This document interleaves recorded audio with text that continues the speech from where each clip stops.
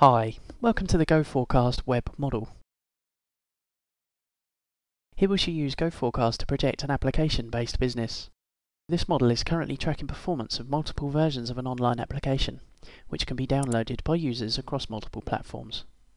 Having projected the number of application downloads, using churn calculations, inactive users fall away, leaving a pot of active users that could subscribe to use the application, or pay for some other chargeable activity within the application.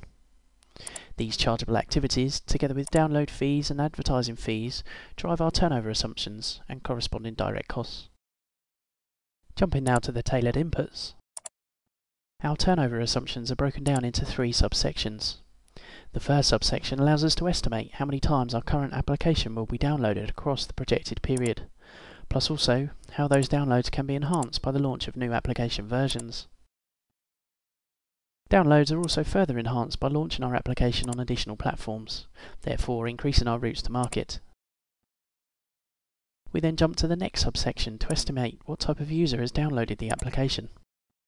Different types of users allow us to forecast different turnover assumptions for different user behaviour, plus also those users who are more active on the service are therefore more likely to keep using the product for longer, and so they churn away less often. In the third subsection, the user can then calculate their projected income based on a range of calculation methods linked to the application's performance. For example, here we are estimating different download fees for each platform on which we distribute our application, plus some other income assumptions based on the different activity levels of the different types of active user.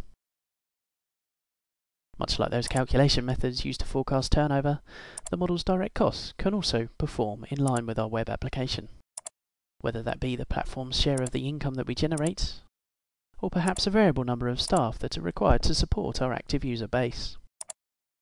And like all other versions of GoForecast, having completed our industry-specific assumptions, the model then incorporates typical input structures for each of overheads, capital expenditure, bank and investor funding.